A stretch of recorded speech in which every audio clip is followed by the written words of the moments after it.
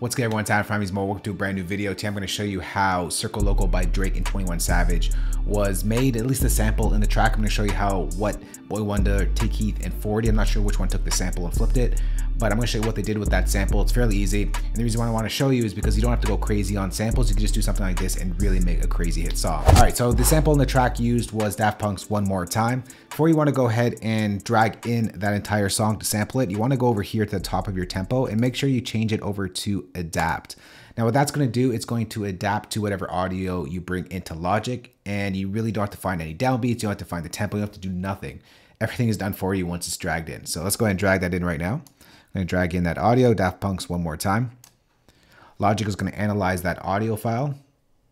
Just like that, we're done. If you want, you can see all the downbeats over here. Because it's like dance music, it's probably good to go. So thanks to the adapt tempo, Logic placed the audio file perfectly in time and ready for you to start chopping away. If you want to see the entire tempo map of this, here it is right over here. So all the producers did on this track was... So I'm not going to play the whole sample, but I'm just going to go to the spot where they took the sample from.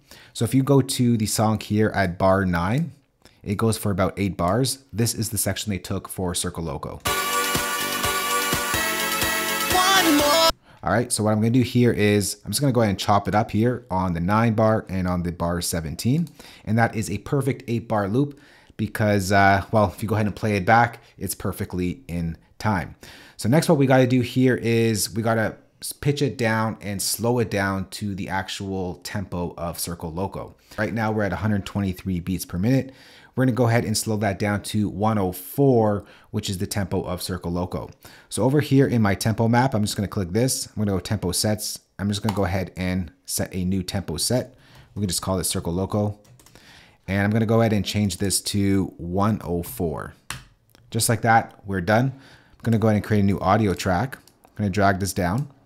And now, since we know that this was an 8-bar length sample, now we just got to drag that out to 8 bars at 104 beats per minute.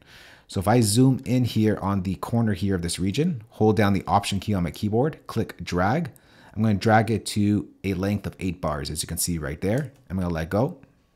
And now we effectively took that sample for 123 beats per minute and slowed it down to 104 beats per minute.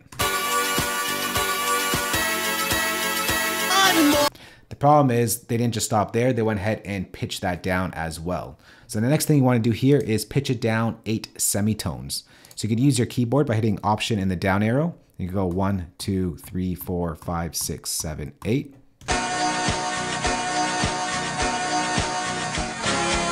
And that's pretty much all that was done to the samples, just stretched out to 104 beats per minute and then pitch down 8 semitones. And the next thing you want to do is go ahead and add in a little bit of chorus to this,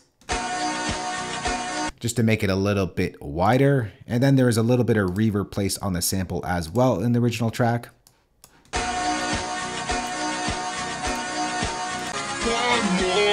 And then there you go. There's the sample to CIRCO LOCO by Drake and 21 Savage, produced by Boy Wonder, Tay Keith, and 40. Now this type of beat is like my most favorite types of beats for Drake, so it is my favorite beat off of the Her Loss album. Let me know what you think about the sample and how it was used, or what you think about the Her Loss album down below. Got a couple more tutorials coming from off the Her Loss album, so be sure to hit that subscribe button to see those videos when they drop. But other than that, if you do have any questions, go ahead and chat in the comment section below. Thanks for watching. We'll catch you on the next one. Later. Peace.